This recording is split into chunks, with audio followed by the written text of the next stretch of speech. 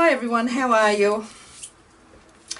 I was watching Dee from Betsy Doodle the other day, and she was talking about 100 Things Challenge that Rebecca from Danceswithpitbulls was doing. So I thought, oh, I'm going to do this.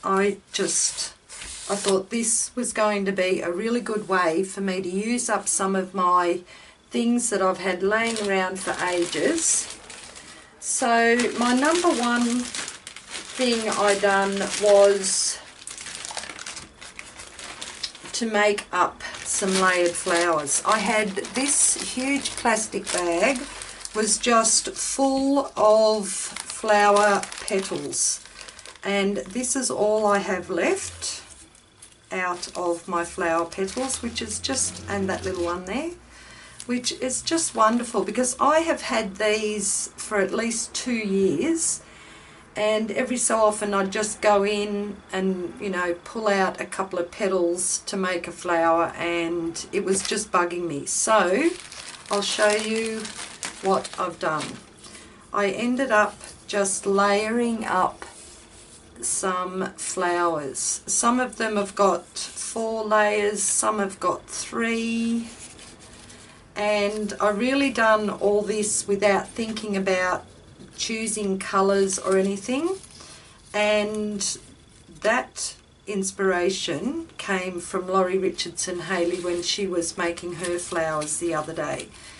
But I just had so much fun. That was, look, that was in there, and I had that given to me in Happy Mail, oh, at least 2 years ago. I've still got glue on my fingers because I've just finished. But now I can sit in there pretty and I can use it for some other project. So these are all the flowers that I just, some of the little fabric silk ones, some I've mixed with paper. This one here I'd made that, so I just stuck that on a petal, and they just turned out so cool. And I just think that having them already done up like that, I am going to use them a lot faster than if they were still in the paper bag all by themselves. So I have made a layered flower out of all these wonderfully coloured flower petals. So this is my number one for the 100 Things Challenge. That was the last one I made, just a really little one. And now I've got all these beautiful flowers to use either in journals or on cards or something like that, and I think they're just awesome. So that's my number one share for the 100 things. I'll leave Rebecca's link down below, and she is Dances with Pitbulls, or Dancing with Pitbulls, Dances with Pitbulls, one or the other. But that's my number one project, using up all my stuff that I have here without buying anything else. And like the centres, I had, that's those, oh, what are they called?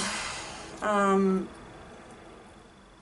I can't, something dots. Can't think of what they're called. Oh, picking the glue off my hand, and I'm getting sidetracked. Like, I had this sheet just full, and I think I've had that at least 12 months as well. So I just decided to use these dots for the centre of the flowers, and I think they just turned out so cool.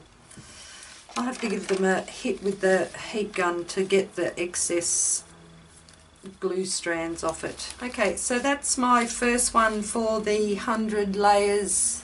Oh, 100 layers. I've done that already. The 100 Things Challenge. Okay, I'll see you later. You have a great day. Bye-bye.